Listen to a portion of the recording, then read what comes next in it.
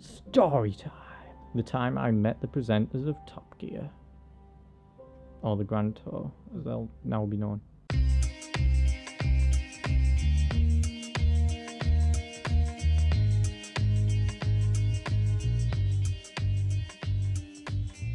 Hello and welcome back to Chris, Meerkat Chris. Top Gear, a typically British TV car show, iconically featured Jeremy Clarkson, Richard Hammond and James May, and is pretty much now known as the Grand Tour on Amazon Prime. When I was a kid, back in year 6 I think it was, primary school, year 6, me and my brother were really into Top Gear. Dave, the UK channel, was definitely a thing back then with Top Gear, as they often ran reruns of Top Gear constantly, what felt like at least 6 times a day, every day, forever. We were huge fans. We even used to have the trading card game that was brought out or something, and it came with the Stig helmet. When I was a kid, I always wanted to learn to drive to become famous, simply to be able to be a celebrity guest and drive the reasonably priced car. I don't know if that's really going to be a thing now. Anyway, let's skip to the story. I'm rambling a bit. I think it was 2009 when I was in year 7. It turned out that Top Gear were going to be coming down to our local town, Middlesbrough, to shoot one of their episodes. It was the Mima Art Gallery episode where they came down to Mima Art Gallery and had to come up with their own artwork, make it into a presentable art show thing at Mima for a couple of days, and we made sure that we got tickets to day 1 because we wanted to meet Top Gear. At the time, definitely one of our favourite things. We wanted to meet them and be a part of the show and everything. So we made sure we got day 1 tickets, and we did. So yeah, had to get up super early for this. We got up at like 5:30, I think it was, in the morning, that is, to get the bus down to Middlesbrough, and then we had to walk to Mima Art Gallery. We had to wait in the cold on a really empty, darkish morning, and we rushed there because we were under the impression that it was going to be hectic. It was me, my mum and my brother who got up early to end up in this queue. We got there was a reasonable amount of people, probably about 20, maybe not even that. Hours and hours went by before any reasonable amount of people turned up.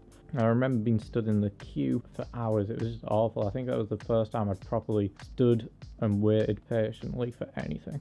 Oh, and there is actually a photo of that line with me in it. That's me in the newspaper. I think it's me. I'm pretty sure it is me. It is me. Apparently, some guys were telling us that the presenters of Top Gear were going to turn up in cars, and they did. Individual cars, one by one. I got out and waved, and we were all cheering, and everyone, they started talking to the audience and everything, and some kid at the front got the books signed or something. When I was a kid, I really admired them. To me, they were funny. They had the dream job. They got to do what they want. They were just always having fun, and they were a great group of friends with great chemistry and stuff. But yeah, I remember being stood in the line and seeing them in person for the first time. It was weird because having seen them on TV for such a long time, we must have watched hundreds and hundreds and hundreds of episodes, including the reruns, and to see them in reality was a bit odd to me. The character came across as like, you know, Morph from early days of British TV. This guy, the kind of came across as human being replicas made out of clay. Yeah, that was weird, but the real odd thing to me was just the fact that they didn't acknowledge me. I know this is going to sound weird. Remember, this was the first time I'd ever seen anybody famous, and I'd grown up with these guys. You get to know them so well, to the point where you feel like you're best friends with them. So to have them, for the first time you're meeting them, they get out of the car, all wave and stuff, and not look at you once. Not look at you once, not even acknowledge your existence, was really, really, really destroying to me. Because they didn't know I existed. They don't know who I am. I know that you could say this was the same for everybody in the crowd, but I don't think it really hit anyone the same way as it did me. I don't know, it was a really odd, profound moment. I just felt like I was nothing. These people felt like my best friends, getting up, waving, being popular, and I was just there, and it was like they just pretended I didn't exist. But the thing is, they didn't even know I existed. I was nothing to them. I was just part of a huge crowd. I don't know, again, that's just a weird thing that made me question everything and make me feel really, really, really small.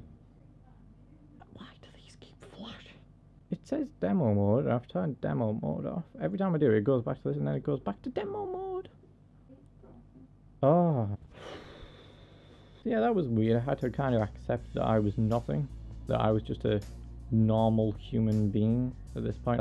Anyway, they went indoors ahead of us all, of course, to get into the setup. They went in with cameras and stuff, like cameras following them. Proper, like, video cameras. TV cameras, sorry. So we all entered at the set time that we were allowed in. And you were allowed to walk around freely, I think. Mima Art Gallery is a small art gallery. You could just walk around. We saw the car that was kind of like on a slant or something. Remember, this is day one, so no audience had ever been in before. We were all being filmed.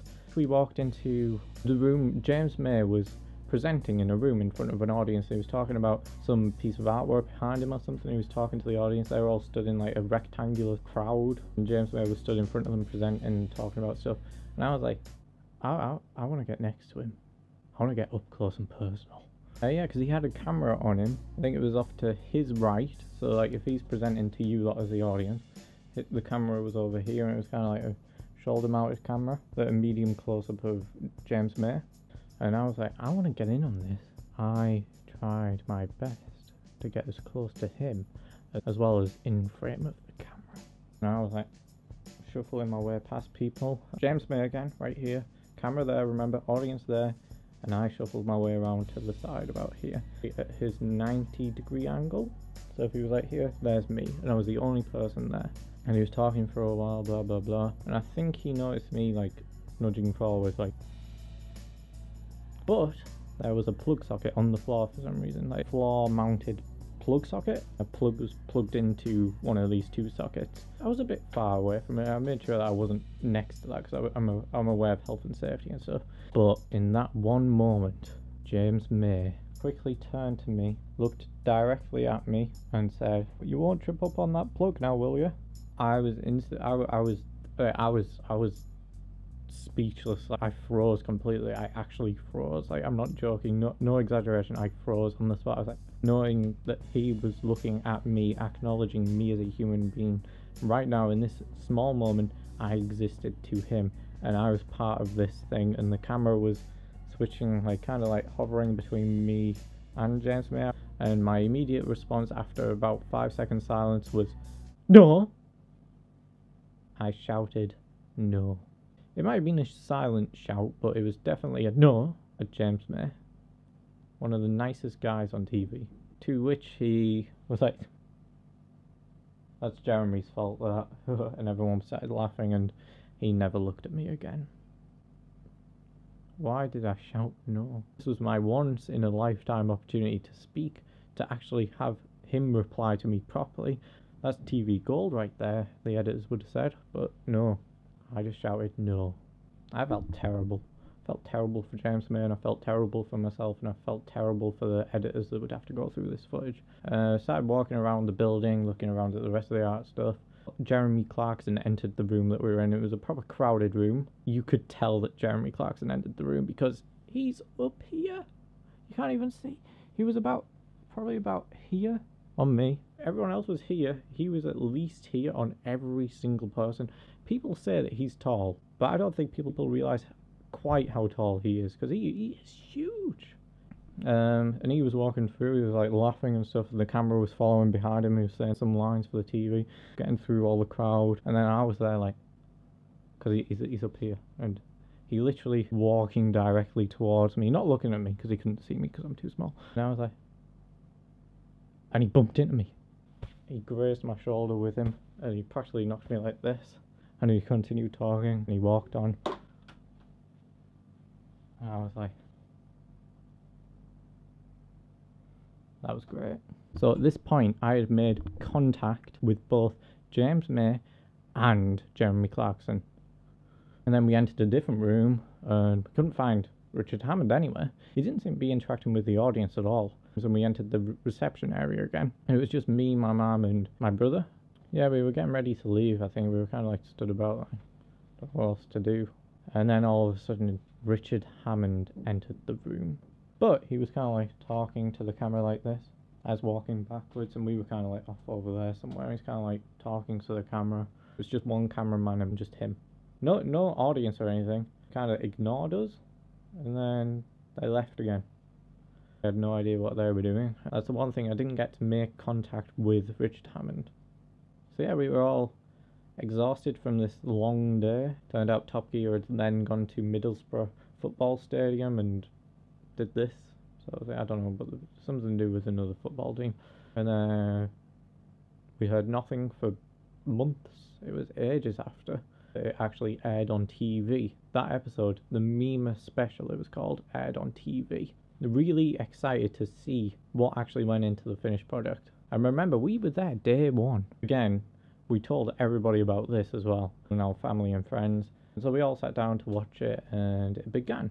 And it was just a typical episode of them being given the task about Mima and having to create their own art stuff. So a good portion of the episode was dedicated to that. And then when it got to the actual thing, they had the audience to come over where they had the open day of the art gallery. It was supposedly day one. You know what I said about day one. We were there in line in the cold, dry weather. Day one, really early. In the actual episode, apparently they'd been there quite a while before the audience had turned up. And they were on the balcony looking over being like, where's all the audience? And yet I was there day one in a crowd that was pretty big. It was a lot bigger than what they showed. And then it got even weirder when they didn't turn up in cars, because they were already here. Apparently in the show they were already there, but in reality, to me, they showed up in cars, and that's how they turned up. Bit odd. Showed loads of clips from them actually showing people and presenting their art. I didn't recall any of this, and it was all a bit odd to me. It was only then that I realised they were using a different day's footage and showing it off as day one, as if this was what actually happened when it wasn't.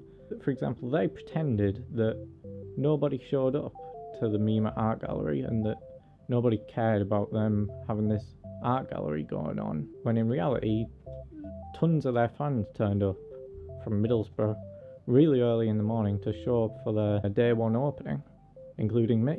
For them to just pretend and shove it off so they could film this, which was better for a joke and maybe a bit of narrative, they'd completely lied about it. They made it up. They fabricated everything. It was at that point that I realised that TV really was fabricated. We continued watching the episode, and there was absolutely nothing to do with me, my brother, or my mum. Nothing. Not one bit of footage that I saw in real life was in there. It's a bit of a shame. That episode of Top Gear was one of the most disappointing things of my life. I remember just sitting there afterwards just being really devastated. I just hope one day I can meet James May again and thank him for trying to talk to me that day. Because I'm sorry, James May, that I shouted no at you. I'm so sorry. You deserve better. Anyway, I genuinely thank you for watching. I hope you at least enjoyed some of this.